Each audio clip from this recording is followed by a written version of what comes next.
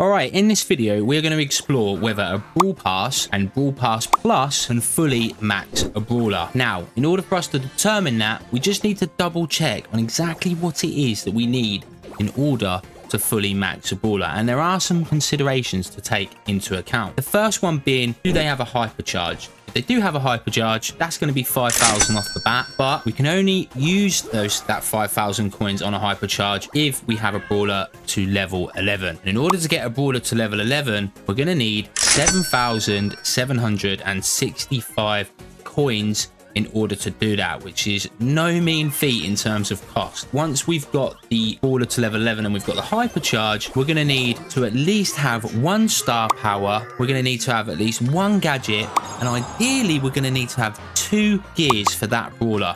And the total cost for that is 17,765 coins. And if you're wondering what the power points cost is, then that's 3,740. That is quite a lot. If we were going to look at fully maxing a brawler, so we were going to have the hypercharge, 2 star powers, 2 gadgets, and 7 gears, assuming that the brawler does have a mythic, then we'd be looking to need a whopping 25,765 coins. So you're probably wondering, that sounds like quite a lot. But how much do we actually get in the free pass, the Brawl Pass, and the Brawl Pass Plus? Now, I just want to caveat that this could change. So this video is being recorded as of the 14th of March 2024, but this is always subject to change. This is not taking into consideration any coin events, any coins that you get from the star drops in the Brawl Pass, anything else that you can get coins from. This is nothing to do with that. This is purely being able to unlock raw coins within the free pass, Brawl Pass, and Brawl Pass Plus. So let's just go through exactly how many coins that we can achieve across the 3 different passes, and then we'll have a little look at the PowerPoints to see what that looks like. So if we are going to be a free-to-play, or we are deciding not to buy the Brawl Pass, then we can get a total of 7,000 coins, which, as you know, that is not going to be enough to fully max a brawler. You could sort of use those coins across various different items for your brawler, but you are not going to be able to get them to level 11. You would be able to get them to level 9 because that would only cost you 3,090 costs. In actual fact, you could get 2 brawlers to level 9 with your free Brawl Pass, which is quite nice. However, if you've checked out my video where ranked has a bit of an issue at the moment, where not all brawlers are having their star power or their gadgets with them when they're in matches, level 9 is not great. Well, when I say level 9 is not great, it just means that if you get to level 9 and you haven't bought the star power and the gadget for them, or even the gears, you're at a disadvantage, but you could still potentially take that brawler into ranked with just level 9, but you would be severely at a disadvantage, is my point. All right, so getting back on track. So we can get 7,000 coins from the free Brawl Pass. But what about if we just buy a normal Brawl Pass?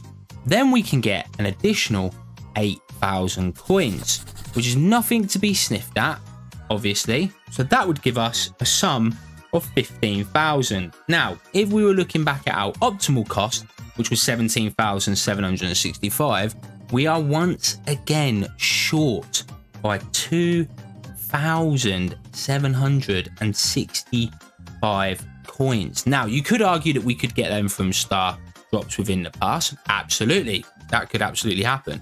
But we're just talking about the flat coins here that you receive within the Brawl Pass. So in this scenario, you wouldn't get it. This is just from a coins perspective. Now, before we look at the Brawl Pass Plus, because that does open up options a little bit more for us, I just want to double check on the PowerPoints with you. So if we just go back to the free pass, you would get 2,500 power points. To get a brawler to level 9, you need 1,410 power points. And to get a brawler to level 11, you need 3,740 power points. So the free Brawl Pass is not going to get you there, unfortunately. However, if you are getting the Brawl Pass and the free pass, then that is going to give you enough power points because you would have 4,500, 2,000 from the Brawl Pass. That would give you enough for the 3,740 cost to get your brawler to level 11. And because we have got 15,000 coins, yes, we could absolutely get a brawler to level 11 and we could get their hypercharge if they have one. That would cost us 12,765. However, we are going to have to make a sacrifice on what types of star powers, gadgets or gears that we get. Now, final one then. So when we look at the Brawl Pass Plus, that will give you a total of 18,000 coins and 6,000 power points. So that is going to be more than enough for you to get a brawler to level 11, a hypercharge, 1 star power, 1 gadget and 2 gears. You are going to have enough there. You are going to be left from a coin perspective with a change of 235 coins, because we get, with the cost of that is 17,765, we're getting 18,000. And then as for the power points, because we are getting 6,000 and we only need 3,740, we're going to have 2,260 left. So definitely an imbalance from coins versus power points. And again, this is the raw amount. Now, admittedly, you don't need as many power points as you do coins, but you can see where from a Brawl Pass perspective, on the absolute raw amount, you are being left with more power points than you are coins.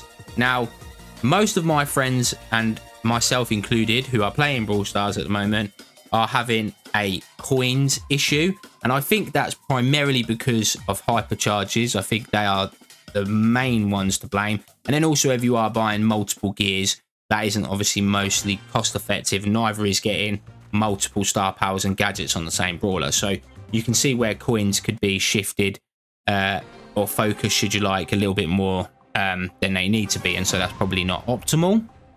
Now, I just want to clarify, although you are going to be guaranteed to get 1 brawler every single Brawl Pass Plus, you would be able to get an optimal brawler leveled. And when I say optimal, it's because you are only picking 1 star power, 1 gadget and 2 gears. I think that the fact that you can only do that once a month and it is going to cost you $9.99 to get that is something that you have to take into consideration. As a free-to-pay player, you definitely will not be doing this. It's going to take you at least 3 Brawl Passes of the free Brawl Pass in order to be able to get an optimal brawler fully maxed. I just wanted to kind of give you the breakdown of that and of the costings.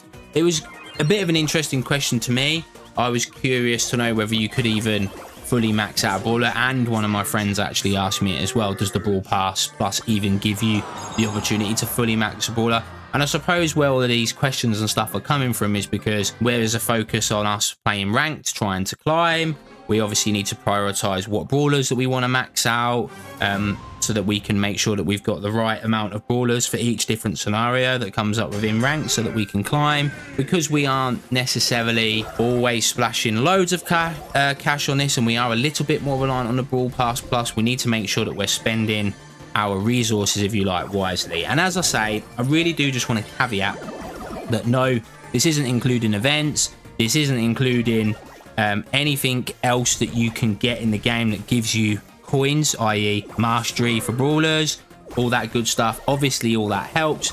This isn't us landing a massive poo on Brawl Stars or a massive turd on them. This is literally just us really just outlining the facts and just having a look at this in terms of what it is we actually get versus what the cost is. So how do I personally feel about this? I think that because we're only looking at the flat value and we're not taking into consideration everything else that you get within the Brawl Pass, then this is just one view of looking at it that doesn't obviously paint the full picture.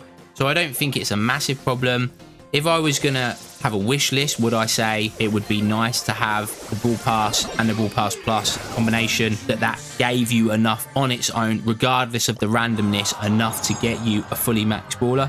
Yeah, absolutely. I think that, you know, when you're asking someone to spend £10 a month on a game, because bearing in mind this is a month now for the Brawl Pass, and you've got like 76 brawlers in the game, then it's going to take a really long time as it is to get all of those maxed out, especially if you're recently just started or you do decide to start purchasing the Brawl Pass. And why I do think it absolutely gives you a massive significant boost, there's no doubt about that. I just think on the raw value numbers, outside of all of the other events and randomness and the intangibles that you don't know when they're going to come up, I think that it could do with a tiny little buff, personal opinion. But that's just my thoughts. That's just me looking into this. Let me know what you think in the comment section below. Do you have an issue with it? Did you know that you didn't have enough to fully max out a brawler? And if you are free to play specifically and you don't spend any money on Brawl Stars, how does that make you feel, knowing that the free pass on its own, just in terms of raw coins and power points, is not even going to give you a power level 11 brawler? That's it from me, guys. Thanks for checking out this video, and I'll see you in the next one. Peace.